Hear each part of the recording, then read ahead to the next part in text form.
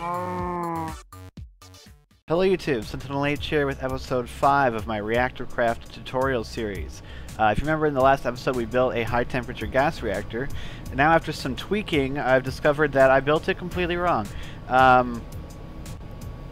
Stupid blocks of steam still escaping. I overthought and overbuilt the, not the reactor, but the other component, the heat exchanging and steam boiler components.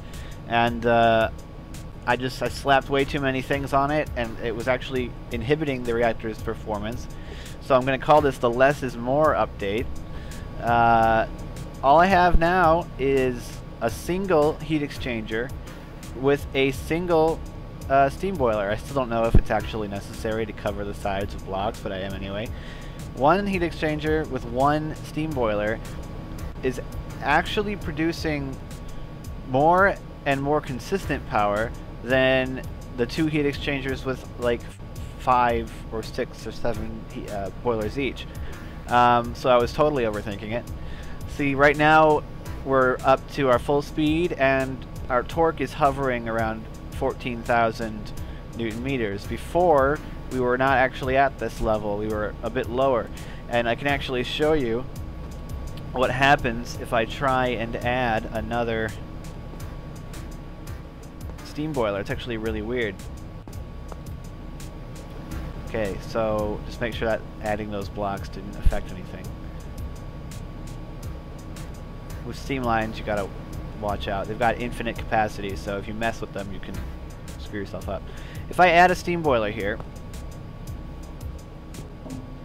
which you'd think would provide you with more steam,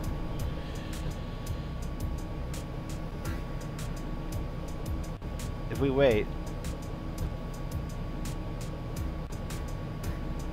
this will actually end up going down. See, right now it's still right up where it is, probably because there's so much steam in the steam lines. But so much steam getting away. It shouldn't be getting away. But what ends up happening when we add more steam boilers is that our system actually gets less efficient. Here, let me go ahead and add another one.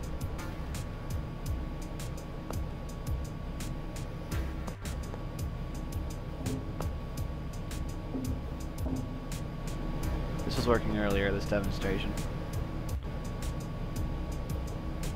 But now the demonstration doesn't appear to be working. You have to take my word for it, because when I stuck 3 of them on there, I was getting around 850, and when I dropped down to 1, I was once again getting 950 megawatts. I think there's just so much steam in the tubes that it's not actually making a difference here, but trust me on that. One heat exchanger with one steam boiler is more than enough. That's what you need. Just one heat exchanger and one boiler. I wouldn't have expected that. I would have expected needing more, but of course, I guess I'm just overthinking it. Like I said, because with one heat exchanger and one boiler, we're maxing out this turbine. Pretty much. We're hovering around 950 megawatts, which is actually more consistent power than we were getting before. And I think the reason for that is, how is steam escaping over here? The reason for that, I'm saying, is because of the way the steam boilers work. So every time the heat exchanger reaches 100 millibuckets of hot carbon dioxide gas, it heats up by 100, I think 100 and something C, which also heats up the steam boiler. So while this steam boiler is below 100 C, it's not producing any steam, so you want to try and keep it at or above 100 C as much as possible. So you see right now, the steam boiler is above 100 most of the time. Nope, my phone's ringing.